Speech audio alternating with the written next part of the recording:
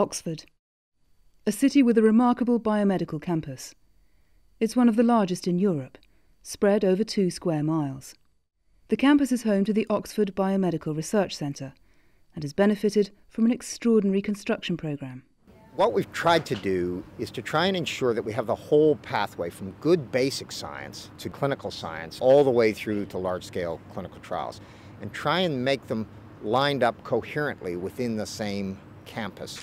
The Biomedical Research Centre achieves this by creating a partnership between clinicians from the Oxford Radcliffe hospitals and academics from the University of Oxford. The Oxford Radcliffe hospitals make up an acute teaching trust employing more than 10,000 people. And the university's Medical Sciences Division is consistently ranked one of the top in the world and employs more than 2,500 researchers. We go from individual molecules to individual patients to whole populations, and we can do it all within 50 meters of each other. There's nowhere else in the world, I think, that has that capability. At the southern tip of the campus is a building dedicated to tackling one of the country's key health challenges. This building is a purpose-built diabetes facility, which is a partnership between the NHS, the University of Oxford and the pharmaceutical industry. More than 20,000 people are treated at OCDEM every year.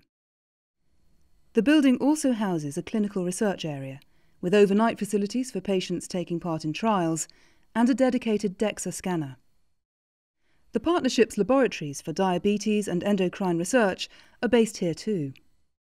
Whatever your role in this building, whether you're a clinician, whether you're a scientist, whether you're a researcher, you have to come through the patient waiting area. And in this way, you never forget why you're here. We're here for the patients. OCDEM also has the only purpose-built human islet isolation facility in the United Kingdom and supplies islets to centres throughout Europe. At the John Radcliffe site, BRC funding has recently enabled the university to set up a translational immunology lab that is directly embedded within the hospital building.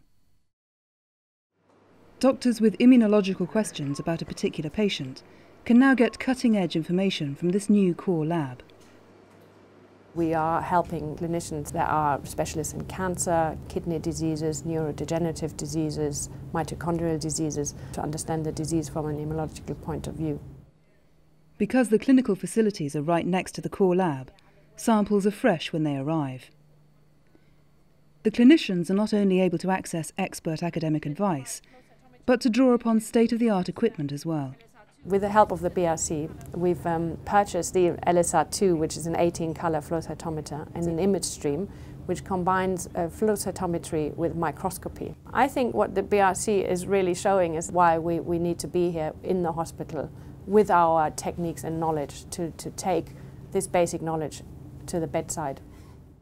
In the last 5 years, Oxford has invested more than £150 million in new cancer facilities, including creating a dedicated cancer centre. We've got a terrific setup for cancer research in Oxford. Because of the clinical setup we've got here, with a dedicated clinical research facility right in the middle of the cancer hospital and the lab next door to it to process patient samples, we can seamlessly offer patients state-of-the-art treatment through our research. The team is leading 6 early-phase national portfolio trials. Because of the facilities we've got in Oxford, we're able to attract industry. We're one of only 2 centres worldwide to have an agreement with AstraZeneca for full access to their small molecule drug pipeline for cancer research. The team's location is ideal. Just across the street is our green building, our translational research facility, where all the basic scientists are developing the new ideas that we can bring into the clinic.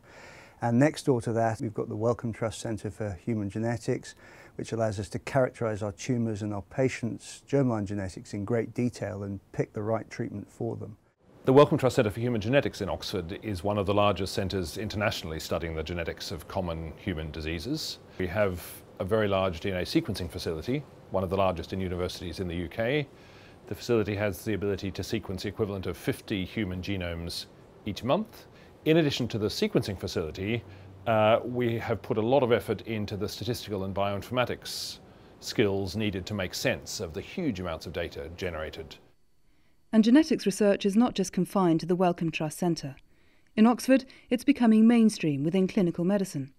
For example, genomics technologies are now being used within the NHS haematology labs, and they're being applied within the NHS regional genetics labs too. Another role of the BRC is to work with modern pieces of medical and surgical equipment to evaluate their true potential for treating patients and to discover novel ways to deploy technology. Oxford was the first centre in Europe to use high-intensity ultrasound to treat liver and kidney cancers. It's basically an ultrasound machine which is 10,000 times the power of ordinary ultrasound, and you get a burn at the focal length, which is about 13 or 14 centimetres in from the surface, without actually causing any damage as you go through the tissues. The same team is developing exciting new techniques for lung imaging. Oxford is just one of a handful of places worldwide with facilities to produce hyperpolarised xenon.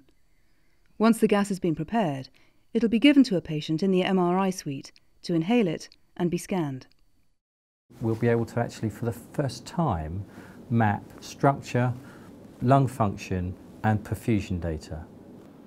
This will open up a completely new area of research and potentially have very significant clinical implications. In the heart of the John Radcliffe Hospital is a cluster of buildings helping to maintain Oxford's world-leading position in imaging. Oxford Centre for Clinical Magnetic Resonance Research has 2 scanners, a 1.5 Tesla and a 3 Tesla. And in a dedicated building next door is the Oxford Centre for Functional MRI of the Brain, which has just benefited from an £8.2 million investment programme. We've just recently installed a state-of-the-art new 3 Tesla neuro-optimised magnet, which has been selected both for its performance but also for its ability to allow us to do more patient and translational related research. It has a nice wide bore, it's very comfortable for the patients to be in. We can do lots of things with them when they're in there because we've got more space to interact with the subject. And FIMRIB is putting the finishing touches to the room that will soon house the centre's new 7 Tesla whole-body magnet, one of only 2 in the UK. We see the 7 Tesla as the platform that will enable us to take all the excitement that's come out of neuroimaging at a group level now really very aggressively into the individual patient. It's not just neuroimaging that is being revolutionised in Oxford. Cardiac and vascular imaging are being transformed too.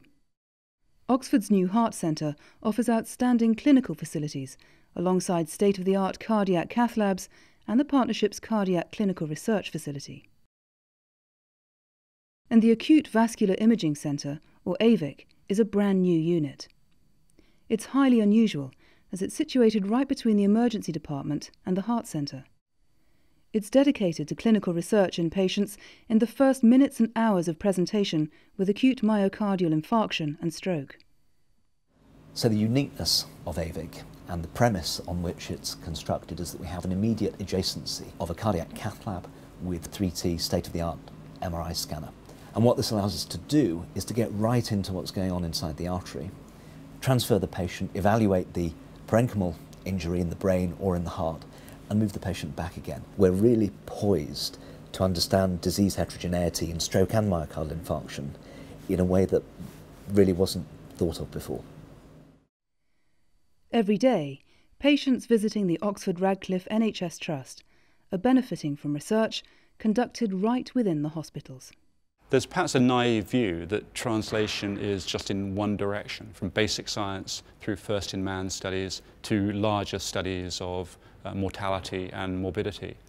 In my experience, it's much more of a dialogue where results from large-scale studies feed back into the basic science.